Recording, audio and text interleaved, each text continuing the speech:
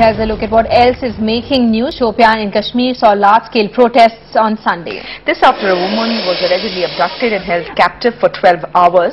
She was found in an unconscious state and then finally rescued.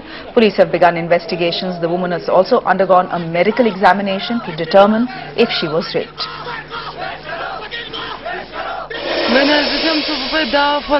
I was on my way to the toilet when some substance was thrown at my face. I was forced to swallow a pill, following which I became unconscious. When I woke up, I found 4 men surrounding me. They were carrying weapons and threatened to kill my uncle.